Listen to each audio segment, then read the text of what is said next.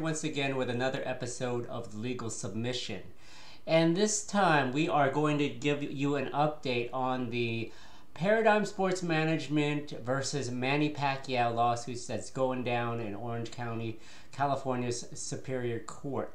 But before we begin, just to remind you to like, subscribe the YouTube channel, visit MMAPayout.com, visit the Substack, and all other forums on MMA Payout or my own Twitter account, Dilettante. So what's going on with the Manny Pacquiao Paradigm Sports Management lawsuit? Well, the trial actually has started. They are in recess until May. But what has transpired during the trial is a motion for non-suit filed by Manny Pacquiao's lawyers, which would effectively make the case null and void, dismiss the case on behalf of the defendants here, Manny Pacquiao, and eventually essentially stating that there is no case actually before the court and dismissing the case in its entirety. So why is Manny Pacquiao's side going ahead with this motion after the trial started? So the trial did start April 7th, 2023. Let me back up on that. Now there is a couple weeks here before they go back to court in May. Well, it is May, but go back to court, I believe, is next week. So what they believe, Manny Pacquiao's lawyers suggest, is that the agreement that the sides are fighting over between Paradigm Sports Management and Manny Pacquiao is the argument that the agreement is void because Auditor, the president or the head of Paradigm Sports Management, did not have a valid manager's license pursuant to the laws of California. Now this is surprising to me because Paradigm Sports Management is based out of California, Orange County, California, hence the lawsuit filed in Orange County, California Superior Court. And it has come out in trial testimony that Auditor was not a licensed manager under the rules of the California State Commission. Now, the commission requires for boxing managers to register with the state. It's a simple, it's a process that you file it with the state, you pay a fee, and then you're licensed. There's other sort of jumps you got to go through, but it's not like taking a bar exam like lawyers do, where there's a huge test and you have to wait a long time. You actually just pay X amount of dollars to become a manager. And the fact that Paradigm Sports Management, which manages MMA stars, obviously in this case they were trying to manage Manny Pacquiao, they manage NFL players. In the NFL, you have to be certified as an agent or else you are not allowed to represent any players at all. In the state of California, it is required that you have to have a license to manage boxers in the state. Now, the argument that we will get to on behalf of Paradigm Sports is that it's a novel case because Pacquiao was not in the state of California when he signed it, but we'll get to that in a second.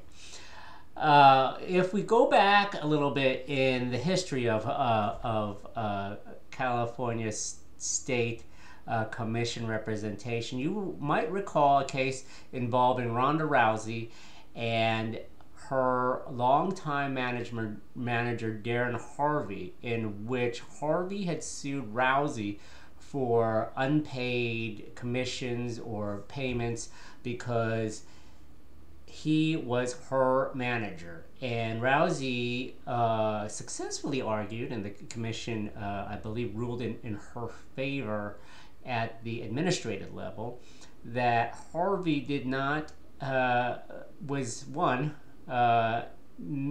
not utilizing the correct forms that are required by the state of California. Now, obviously, there was another civil case involving Harvey and Rousey, which is not at issue here. The issue is the fact that California requires strict adherence, it appears, to the rules of representing MMA, combat sports, boxing athletes. So the crux of Pacquiao's lawsuit, the crux of Pacquiao's motion is that the entire agreement that they are fighting over is void. And that's, according to Pacquiao's lawyers, it's void because neither plaintiff nor its single managing member, Audiator, which is also interesting because the LLC is just Audi, possessed a valid manager's license with the state of California. The agreement was not printed on a printed form approved by the California State Athletic Commission. This goes back to the Harvey case, where a similar thing happened. Third, pointed out by Pacquiao's attorneys, the agreement was not executed before the commission or a commission representative, and it did not receive the written approval by the commission. So there's another thing. Even though you might want to argue contract law, it was not the proper forms that the commission requires. And then lastly, the agreement exceeds a period of 5 years. So that goes into a little more of the laws specific to California as to how long that a manager can manage a boxing athlete. We've seen in previous boxing cases before the California State Athletic Commission, the tolling periods between how long a manager can effectively manage a boxer, and many times boxers are able to relieve themselves of the managerial services because the time in the contract is longer than exceeds the commission required amount. So what is the opposition? What is Paradigm stating is the cause of this? How are they rebutting the arguments by Pacquiao to just dismiss the lawsuit outright and in favor of Pacquiao? So basically a judgment by the court telling, it's effectively stating that Pacquiao won the case. So they state that the partnership agreements are not under California law. That's what Paradigm argues. They say the issue in this case is, this is from their opposition brief. The issue in this case is not whether the parties' agreement complied with the provisions governing contracts between fighters and licensed boxing managers contained in California Business and Professions Code or the California Code of Regulations, because the partnership agreements were not on the form approved by the California State Athletic Commission, and the parties did not execute them in front of the commission. The partnership agreements would be void if they fell within the commission's jurisdiction. But the issue here is one of first impression, and it's whether those regulations can be imposed on anyone other than California residents who execute management contracts in California. This issue has never been addressed by any court, state or federal. Now, based on my over 20 years of legal experience, and this is my opinion only for just discussion amongst ourselves, it is never a good look when you tell a court this case is a first impression. Now it might be a case of first impression, and we're dealing with something very very out of the box, an outlier, if you will, of a legal case. But many times when this is the argument, the go-to argument, it's the first argument in their pleading, the top argument, it is not very successful. Now, that does not say. Now, this does not say. This is only discussion again. I'm not giving you. Don't go to the courthouse for this. But it does not. It is not a good look when you say to a court it's a one of first impression, simply because the cases surrounding these issues have been litigated to certain extents, and we are parsing out a minute issue regarding this agreement between Pacquiao and Paradigm, stating that can regulations be imposed on anyone other than California residents? Well, the question is here, isn't Paradigm located in California? Didn't they bring the lawsuit in California to effectively establish the jurisdiction? I mean, that's where they are. That's why they didn't bring the lawsuit anywhere else. They didn't bring it in New York. They didn't bring it in Nevada. They didn't bring it anywhere else. That would be my argument. Now, do they hold weight with the cases that they cite? I mean, we may go into the cases in another legal submission, but do they hold weight?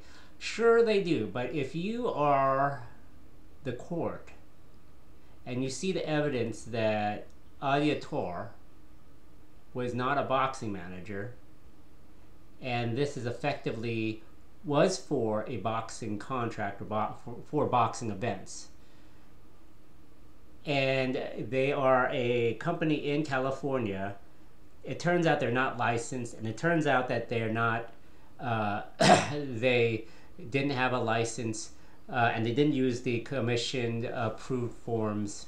There's some issues that they're dealing with. Now what will happen next? Well, the court will go back into session, I believe, next week, if not sooner, and we will hear most likely about the disposition of this motion from Manny Pacquiao's side. Will it be an appeal if the judge rules in favor of Pacquiao? Yes, most likely. Is this a case in which it is a slippery slope where, you know, while the party is in California and they're signing an agreement with Pacquiao, who is not a California citizen. In fact, he's not a resident of the United States. Do you have jurisdiction over that individual, and do you need to utilize the tools the commission requires? If you take the argument of Paradigm Sports Management here, you are saying that California Commission does not apply to Pacquiao. What if you were to hold an event in LA? Well, Pacquiao would have to apply for a license to box in California, right? Does he avail himself at that point, or is he, or are we saying here that he is at all times not a individual that would be subject to the California regulations unless he submitted a boxing license? These are interesting questions, and we'll probably follow this a little more with another follow-up legal submission in the near future. In the meantime, go ahead and follow me on YouTube, MMApayout.com. Join the Substack. It's free, and we'll talk to you soon. Thank you very much. Have a good afternoon.